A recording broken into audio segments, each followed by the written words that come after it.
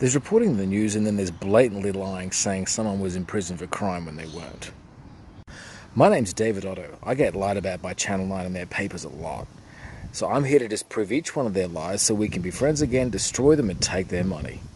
There's a lot of lies about me on there. They've been at it for about 5 years now, and we're going to disprove all of them. Even the ones a corrupt court agreed with them about in 2019 to make me look bad to you. It's just what they do. By my count, there's a total of 15 articles by the 9 Group and their close associates, and 1 set of Facebook posts by one of their journalists. That's it. I'd like to take you on a journey with me to break apart the words they use to describe people and see what they really mean. So let's look at their first article, Ticket Con. They claim all kinds of crazy things, so we're going to look at what each nasty word they use means, show you why that's not true, and show you why each claim is false by showing you evidence the material opposite is true. So they called my breakthrough career event a Ticket Con. So what does that mean? What is a con? What does that word really mean? So Google has a dictionary function that links to the Oxford Dictionary, so let's use that for this. Google says it means to persuade someone to do something, in this case buy a ticket to see me play, by lying to them. So what was the lie according to the show and their lawyers? They went on to say that the event I was preparing, one of hundreds in my career set for October 16th, was never intended to be put on in any form before I even started. That in their journalist words, the idea was to do a runner. So by that they mean to persuade you that I had, after 20 albums and hundreds of performances, most of them for free, just to promote myself because I love playing music, that apparently I had no intention of ever putting on or playing at an event that I was actually very much looking forward to playing at as a singer. They then used one of my video clips of me singing in the article, but stripped away all the music and imagery of me actually singing to trick you.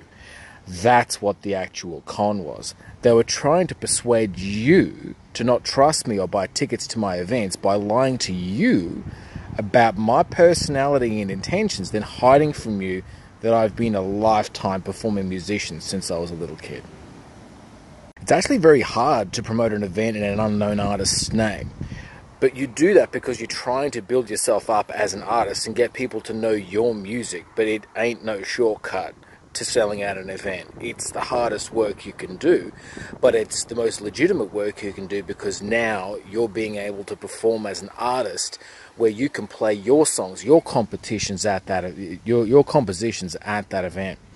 And I'd played before to 1,000, 2,000, 5,000 people, and I was really looking forward to blasting my rock music to 20,000 in that stadium. If you want to see samples of the music, go to davidottoempire.com. That's the 20 albums of music that I've written before this to make sure I've got enough material to fill out a show like that. With me as the singer, playing guitar, and then I've got Kitty on drums and the other girls who play guitar, bass, guitar and synth, and other guitars. It's really a rock sound that we wanted to play at that event. Now they're in a mess to explain themselves, because why would a musician with all this music who plays for free to promote himself all the time sell tickets to a concert of his own music that he, according to them, has no intention of putting on or playing at? It's a stupid thing to say. The fact is, it doesn't make sense because it's a lie. It's a lie to make you not want to buy tickets to my shows, plain and simple. So, what if that doesn't stop a guy like me because you're legit AF about playing to stadiums? So they needed to add more and they knew it. So this is the other stuff they then added on. So to lie number 2 in this first article, they had to get at my actual sales methods, not just at my fans' trust of my brand. So line number 2 was that people who helped me to promote these supposed fake events, in their opinion, even though new guests always came to a free house party event first to showcase the music, that apparently they were never paid and at the same time only ever got $20 for helping out to promote the weekly fake event that they'd already been to. It's all just bullshit by Channel 9 designed to make you not want to buy tickets to my unique events, even if you enjoyed them.